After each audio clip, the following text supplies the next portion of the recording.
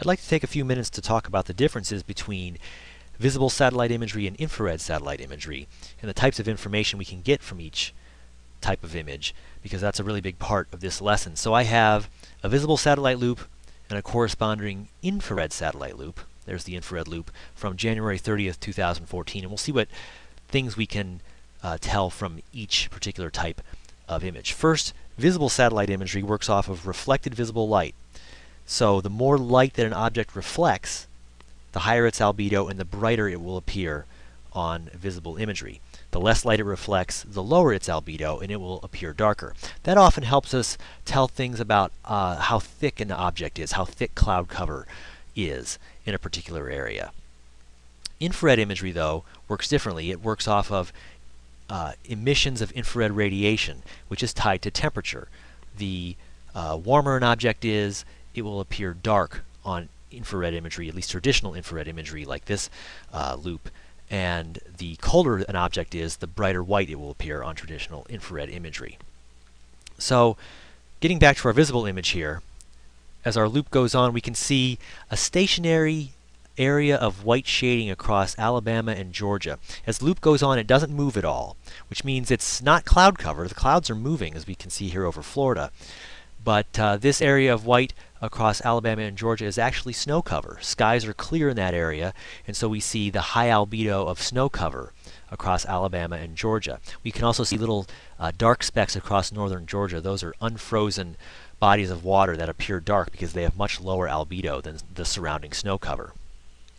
We also note that the entire image is fairly dark at the beginning of the loop, and it brightens up as we go on and we can see the features better. That's because the loop starts at 13Z, which is about 8 o'clock in the morning, and so the sun is still low in the sky. There's not a lot of reflected visible light off of anything at 13Z, but as the sun rises, we get more reflected visible light and everything brightens up on the image. Because infrared satellite imagery doesn't require visible light, that progression of the day appears differently. We can notice it here, though, in an area of clear skies across Alabama and Georgia. It's not because of the reflected visible light, but it's because of changes in temperature that occurred. With skies being clear in this area, as the sun rose throughout the day, the ground warmed up, and we can tell that on this infrared image because at the beginning of the loop it's fairly faint gray colored, but as the loop goes on, we go from that faint gray and it gets darker because the ground is actually warming up as the loop goes on, and we get that change in shading. Also on the infrared image, we can see some fairly bright looking clouds over in Arkansas toward the end of the loop. The fact that they're bright means that they're cold, and they must have fairly high tops because they're cold. On visible satellite imagery, though, those clouds look a bit differently toward the end of the loop. We can see some clouds here, but they're fairly faint gray, which means that they're not reflecting a lot of visible light. They have a low albedo, and so they must be relatively thin. So we know from the visible image that they are thin clouds, and from the infrared image they're high clouds. So we must be talking about cirrus clouds over Arkansas. Now over the central Gulf of Mexico, we have a kind of a speckled appearance to the clouds. They must be reflecting a decent amount of visible light. They're brighter than those cirrus clouds we just looked at.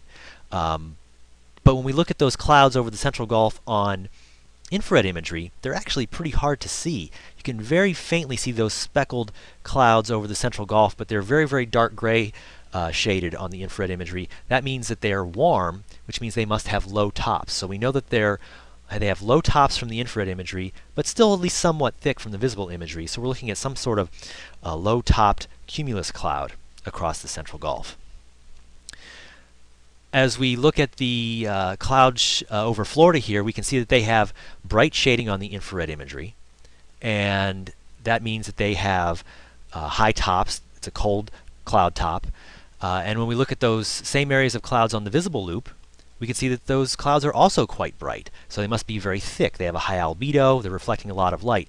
So we know from the visible loop that they're thick, and we know from the infrared loop that they have high tops. So those are probably, at least some of those clouds over Florida are probably cumulonimbus clouds. So hopefully this gives you an idea how to track things like snow cover and the progression of a day, and how to tell cloud thickness from visible imagery and cloud height from infrared imagery.